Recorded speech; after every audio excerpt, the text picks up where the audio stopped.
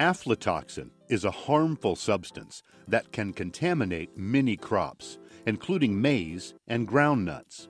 It is important to understand where aflatoxin comes from and how to control it, so that we can protect human health and trade. Aflatoxin comes from a fungus or mold that grows on kernels or nuts.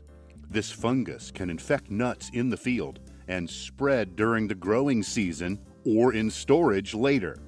While we can see the fungus, we can't see aflatoxin. Once food is contaminated with aflatoxin, we can't clean it away by washing or cooking. Fungus spores or seeds are everywhere, especially in the soil, so we do what we can to avoid conditions that allow the fungus to attack groundnut and produce aflatoxin. Because the fungus thrives in hot and dry conditions, it's important to plant your groundnut crop on time. This allows the crop to mature in the rainy season and be ready to harvest before the dry season begins. Plant at the proper density so that plants can shade the ground and keep soil cooler. Harvest the crop promptly. Pods that remain in the ground too long are more likely to become infected with fungus.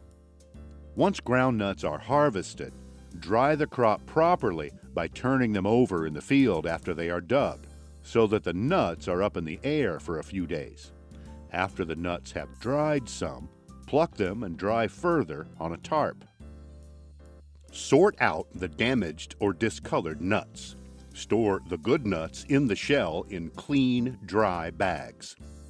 Store the nuts away from pests. When insects and animals damage groundnut sacs, they allow moisture in that can lead to fungus. Pods that are damaged also are susceptible to fungus and aflatoxin. Never allow the nuts to get wet again, either by rain or soaking before shelling them. Anytime the nuts are wet, fungus can grow. When the nuts are shelled, sort them again. Shrunken or discolored nuts could be dangerously contaminated with aflatoxin and should never be fed to people or livestock. By following good practices, you can help to minimize aflatoxin and get nutritious groundnuts to your family and customers. Remember to plant on time to avoid drought. Dry nuts appropriately. Follow good storage practices. Sort out and destroy damaged or discolored nuts. These steps will help reduce the risk of aflatoxin in groundnuts.